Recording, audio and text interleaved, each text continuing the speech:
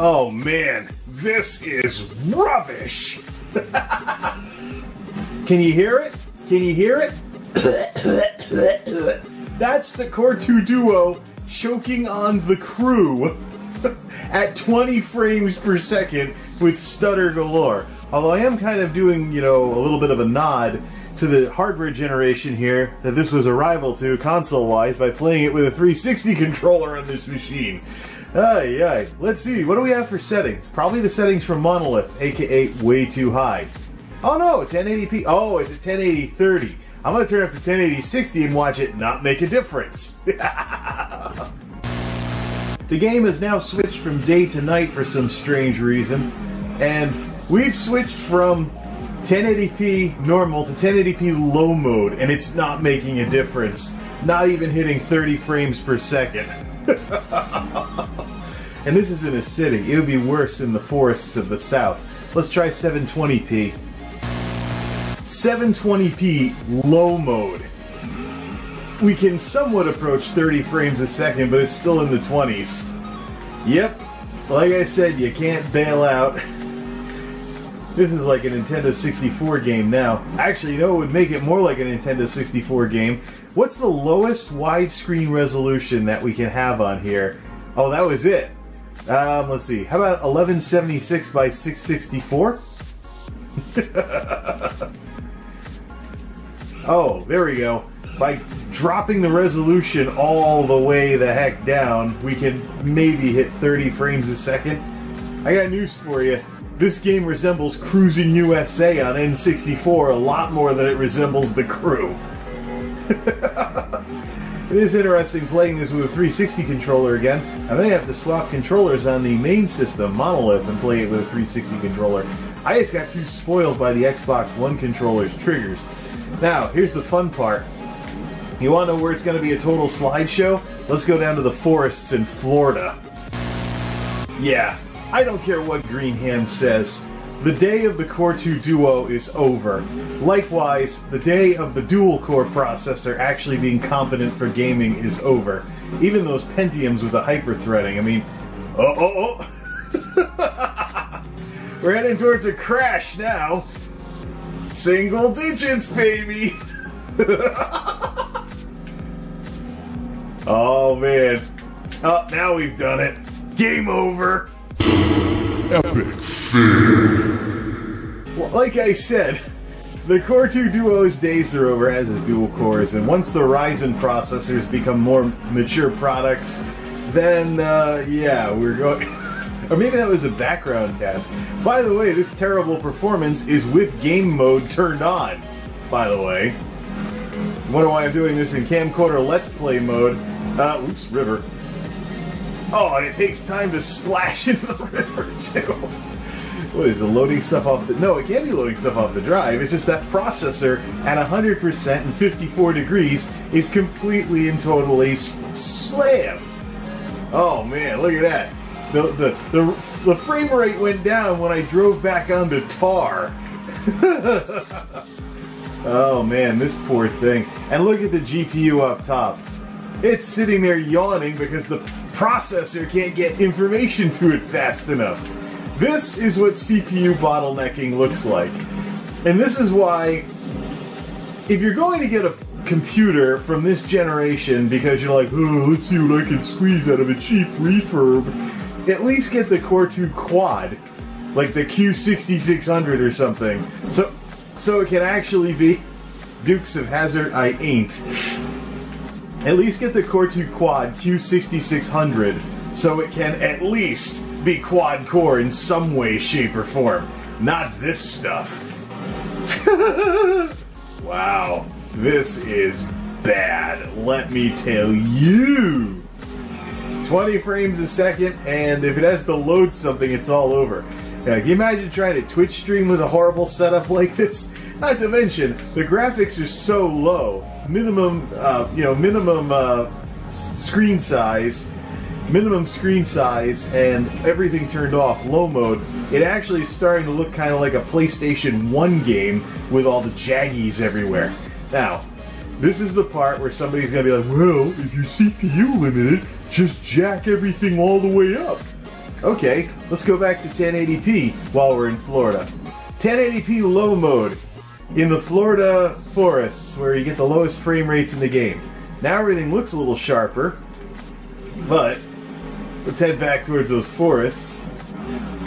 Well, if 20 frames a second is something you don't mind playing with. Actually, this is a perfect sign of being CPU limited right here, because we increased the... Oh, wait a minute. Epic fail. End of the line. Load times. This is like Morrowind on a slow computer back in the day gone wrong. Oh boy, what are we doing here? Hey! Now that's what I call stutter. I'm surprised we haven't had anything blue screen yet. So yeah, this is what CPU limiting looks like. Complete and utter rubbish for performance. I'll bet even a Q6600 wouldn't improve things that much for a newer game like this. Yeah. Right. The Q6600 is one of the processors that I'm curious about, though. But this is just awful. And it's better material for chilling at Jay's Geek House. So that ends our test right here. I have lagged this thing out long enough, and I've stared at that 100% processor and 0% GPU long enough.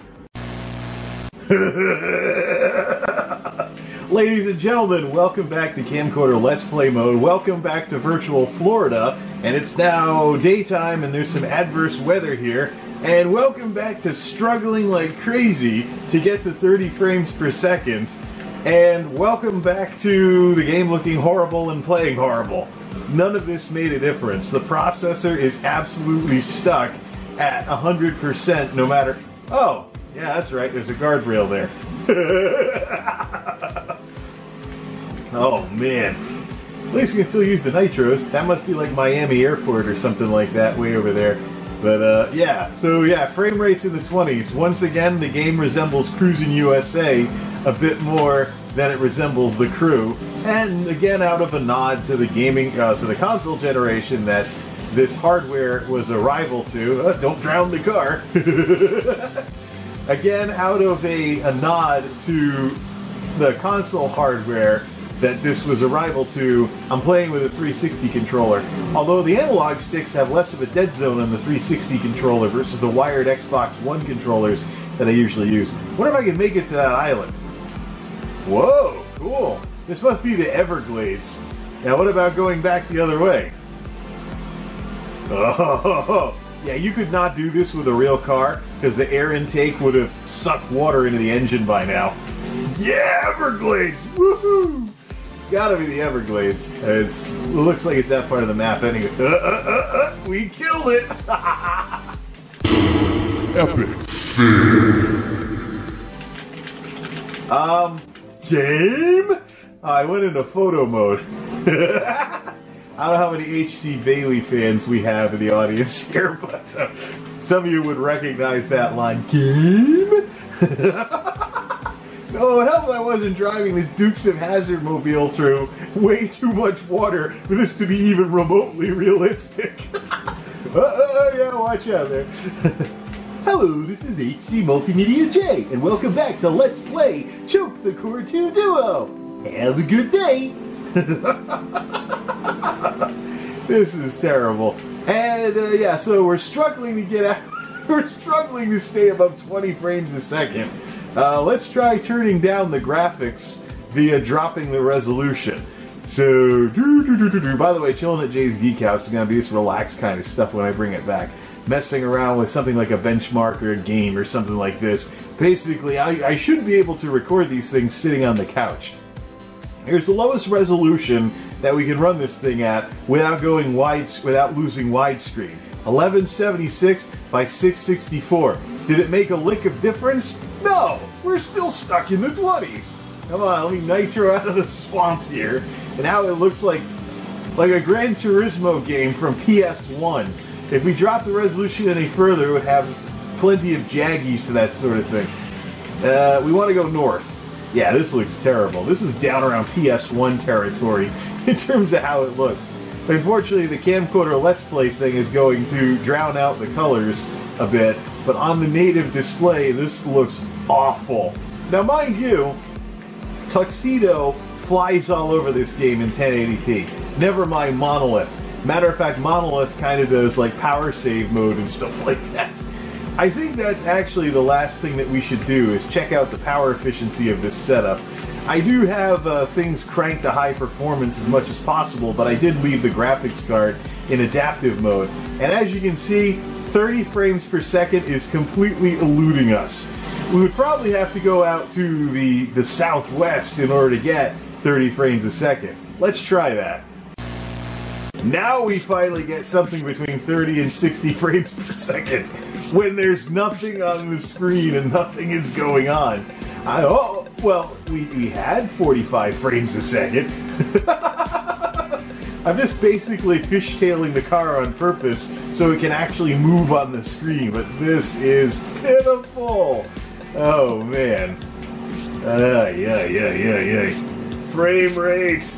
Well, still in the 30s anyways, but yeah, this is definitely down there with PS1, both in how it looks and how it plays. And also, notice how the processor is completely maxed out, while the graphics card is having a little bit of a snooze there at 26% utilization. Oh, man.